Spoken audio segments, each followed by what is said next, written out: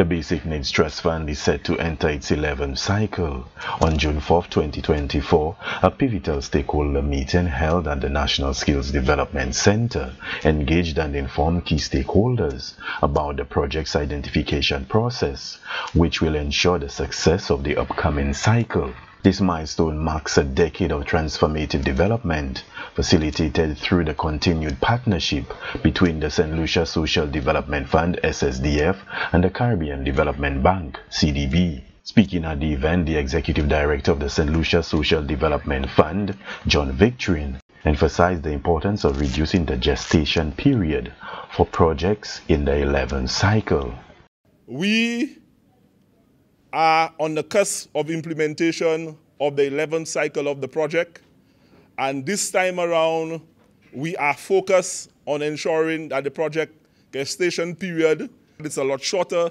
So we have organized this session to ensure that we share the information with stakeholders, and stakeholders can fully utilize the information shared to identify projects and prepare project proposals for the 11th cycle of the BNTF. With a focus on empowering communities, BNTF 11 will provide essential funding and support for projects in critical areas such as community access and drainage, water and sanitation, education and human resource development, and livelihood. We've not launched the BNTF 11 cycle officially, but we are setting the stage for this.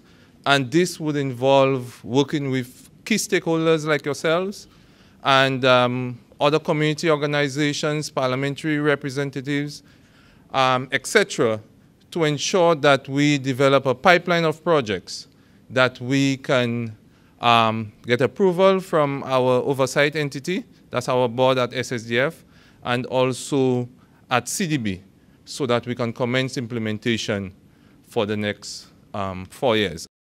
Noted BNTF Deputy Project Manager, Brendan Antoine, in highlighting the critical role of early project identification in the upcoming cycle. Minister for Equity, Social Justice and Empowerment, Honorable Joachim Henry, stressed the importance of inclusive and comprehensive discussions during the project identification stage. So it's important that as you do project identification, that you do not just speak to yourself and the community, but you also mainstream the discussion with other sectors, the Ministry of Education, WASCO, Ministry of Infrastructure, to find out whether that same project is already being discussed at the Caribbean Development Bank, not at the BNTF level, but at another level.